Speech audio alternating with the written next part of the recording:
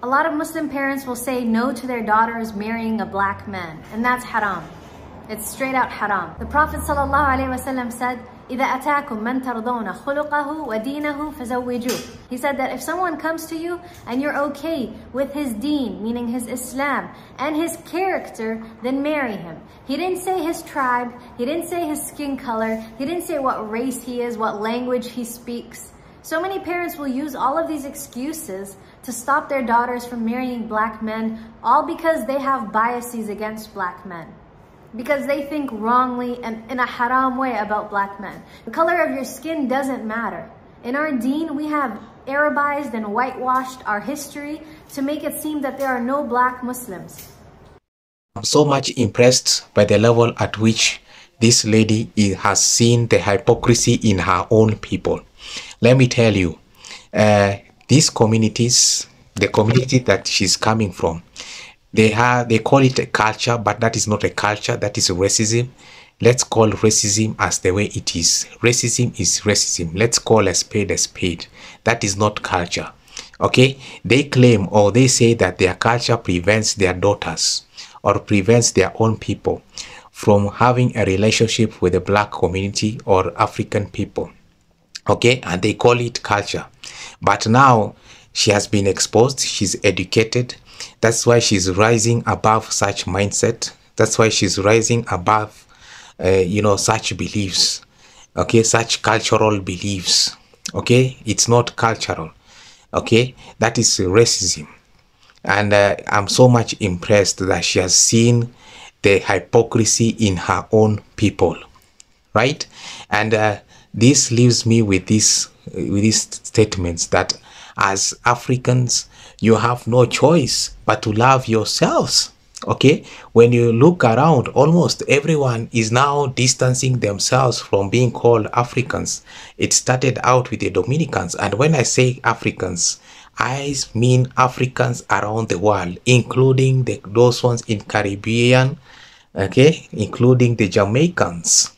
Right, the Jamaicans by geographically they are Jamaicans by ancestry origin, they are Africans.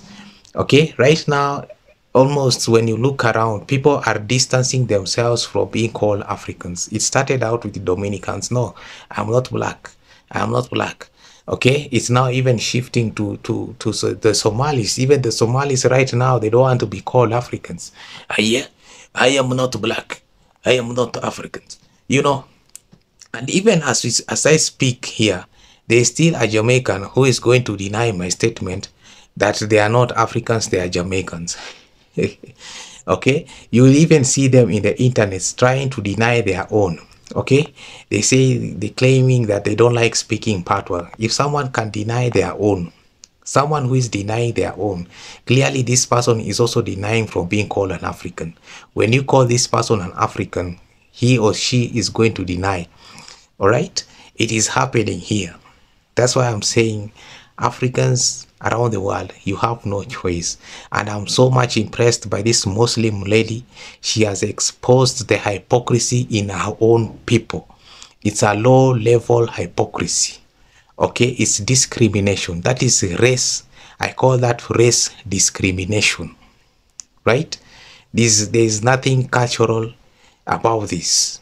Absolutely. There is absolutely nothing cultural here.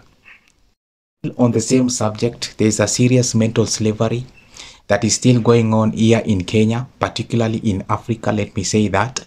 Whoever said that we should emancipate ourselves from mental slavery was very right. Okay, there's a serious mental slavery. Okay, there are parents who are prohibiting their own kids. There are Kenyan parents who are prohibiting their own kids from speaking Swahili.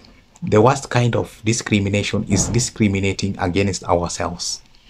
Okay, discriminating among ourselves is the worst kind of discrimination.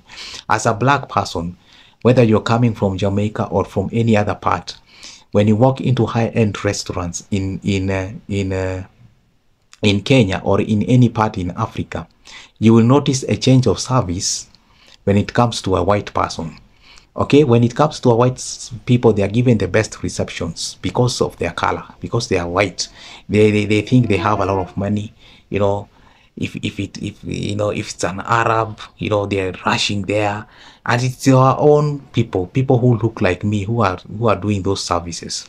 Okay, when it's an Arab, when it's an Indian, when it's a white person or an American, there's a change of service. There's a quick change of service. The reception is the best. They get the best reception compared to their own people. It is happening here, believe me or not. Even as a Jamaican who looks like me, who have the same color as me, when you walk there, until you start speaking Jamaican, that's when they will now notice. But you will see, okay, that's what I call mental slavery. Mental slavery is a serious disease. It is going on. I have even seen some of Jamaicans in the internet saying that they don't like speaking Patois, they don't want to speak Patois, and so they claim they are Jamaicans, but they don't want to speak. That's a slave. That's someone who is going through identity crisis. But I'm going to talk about it in my next video. I'm going to further that discussion in my next video. But I say this, as Africans, you have no choice. You have no choice but to like yourselves, but to love ourselves. This thing of discriminating against your own people is not doing you justice. Because as an African, when you go into their own countries, when you go into a racist, or when you meet into a racist, they will not care whether you're who or who. Okay? They don't care which part of Africa you're coming from. They are going to racially discriminate you or against you. It is happening here in Kenya. And I have said, even restaurants, there's an Indian only restaurants here in Kenya. As an African or as a Kenyan, no matter how rich you are, you cannot rent that place.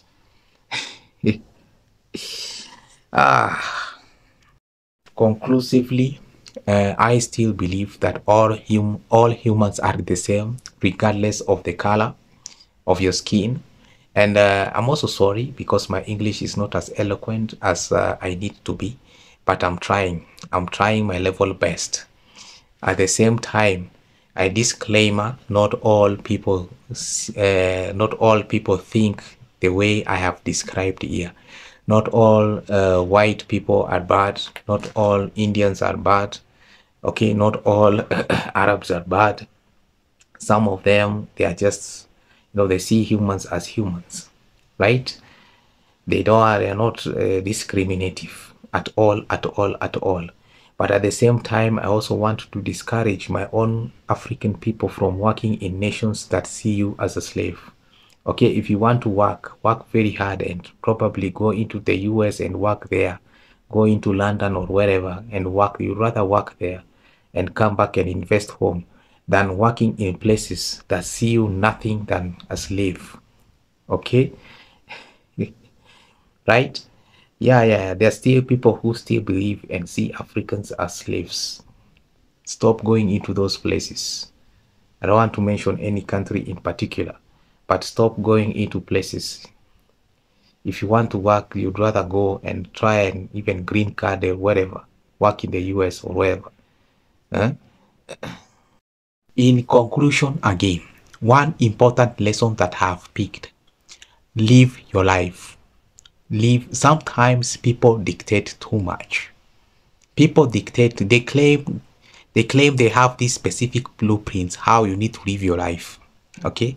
They criticize too much. Don't listen to them. Trust the process and ask God for guidance and protections. That is all you need. Listen to the best advice you can listen to, but don't let them dictate to you too much. Okay? Because even when you look at them closely, these people who dictate to you on how you need to do, or what you need to do, or what content you need to put on YouTube, they are always criticizing you. When you look at them closely enough, they are not happy themselves. How comes they are not happy themselves? They are not happy themselves. Where do they find the strengths, or where do they find the wisdom to dictate your life? If they cannot find the wisdom to dictate on their own lives and better their own lives, where should they find the wisdom to dictate their own life? Live your life, trust the process, Everything is going to be good. And then trust God and be prayerful. Understand. Okay? Most importantly, please subscribe. Subscribe if you have not subscribed. And thank you for watching my videos up to this point. See you again, and let us agree to disagree in the comment section.